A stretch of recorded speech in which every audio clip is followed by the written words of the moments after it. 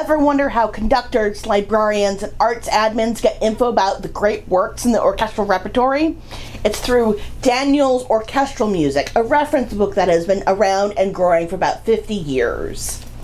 My name is Dr. Dominique Royam, and I'm a music director, conductor, and music communicator, here to help you achieve a deeper connection to the music you love.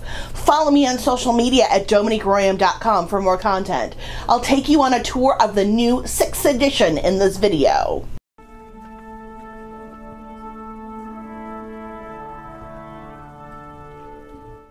Daniels Orchestral Music is the reference book of reference books for conductors, music directors, art admins, librarians, and anyone else that needs to track down information on orchestral music. The bulk of the work is entries about specific works of orchestral music. Each entry has all the information you might need to program a work on a concert, such as orchestration or what instruments need to play the work, a list of movements, timings of the whole work and individual movements, and a list of publishers which you can buy or rent the work. All of the information you need to see if you can program a work or find a work for rental or purchase is all right in the book. What began as a small project to create a repertory list book for orchestral music in 1968 bloomed into a reference work with 6 editions and a corresponding website. In 1972, the first edition of orchestral music was published with 2,600 entries. The newest edition, the 6th, was published with over 14,000 entries. Its growth was attended to by David Daniels, conductor, and entrusted to conductors David W. Ortel and David A. Ronby when Daniels retired and then passed in 2020. The system of the book and the website combined several other catalog systems used by major orchestras around the country and quickly absorbed and supplanted them. Daniels Orchestral Music is now the primary resource for information about orchestral works.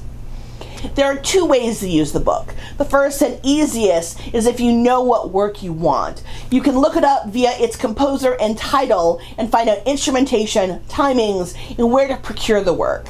If you don't have a specific work in mind, you can check the appendices. You can look up lists of works by if they require a chorus or solo voices or solo instruments, works listed by instrumentation in case you're trying to add material to a program centering on a specific work, or works by duration in case you're looking to find a work of a certain length to complete your program. Under Appendix E, the durational list, the works are listed by duration and broken down into nationalities. Say, for example, you're looking for a 15-minute work by an American composer to complement your American music concert. You go to Appendix E and jump to the 11 to 15-minute duration part of the list. American music is up first, so you peruse the list for something interesting. Let's say Coolidge Pioneer Dances stands out to you, so all you have to do is go to the main part of the book, the individual entries, to see all of the information for this work. You find out the work was written in 1980 and has versions for string, chamber, and large orchestra, and you can rent it from Peer. If you don't know the publishing house Peer, all the publisher information is listed in another appendix, Appendix L. Looking at that appendix, you can tell that Peer's U.S. agent for rentals is Subito. Jumping to that listing, you can find the rental email that you can contact to get a quote on rental fees. You should also check to see if Peer is in the Sinfonia network, which it is. All you do is search for the composer's last name, and the listing for Pioneer Dances will come up right up in both full and chamber orchestra versions. Sinfonia is the easiest way to get a hold of the publisher. The process of using appendices A to D is the same.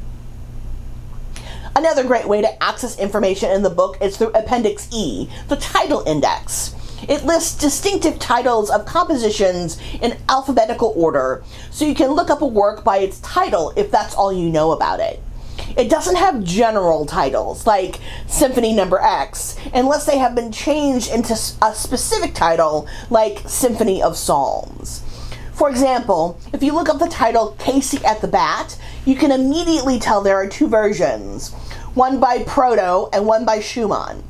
Just look up the one you'd like or compare the 2 entries and choose the one that fits best. One of the appendices that I use the most is Appendix F, works intended for youth concerts. It includes categories such as stories told with music, descriptive music, introductions to the orchestra and instruments, explanations of various aspects of music, and other pieces primarily for children that do not address any of the other subjects. The usual suspects are here, like Carnival of the Animals, The Young Person's Guide, and Peter and the Wolf, but there are other gems as well. I've had good reactions to The Composer is Dead, which has its own picture book, Doodles, variations on Yankee Doodle through the orchestra's instruments, or Be a Conductor, where you teach the audience to conduct a work.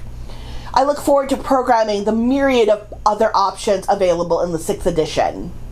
Check out the new 50th anniversary 6th edition of the Daniels Orchestral Music. I think that the new 6th edition is a great jump forward for the Daniels Orchestral Music book. Even if you have the 4th or the 5th edition, there's enough new in the 6th to pay off the purchase cost.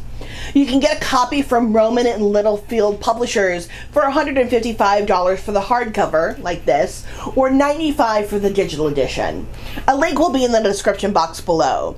You can also get a subscription to Daniels Orchestral Music online to search digitally. They have a free 30-day trial that gives you full access to the site. I would suggest the hardcover book because there's nothing like just rummaging through the pages and coming upon something new and inspiring. You lose that ineffable process when just searching online. Thank you for joining me in this review of Daniels Orchestral Music 6th edition. Links will be in the description box below. Like this video, give it a thumbs up and subscribe to the channel for more. What do you want to learn about next? Leave me a comment down below. You can also support the making of these videos on Patreon. These videos take over 20 hours of research to complete, so Patreon is a great way to show your support. Interested in seeing my process? I document it on my social media, so follow me for more updates. My handles are listed below. Thanks again, and see you in my next video.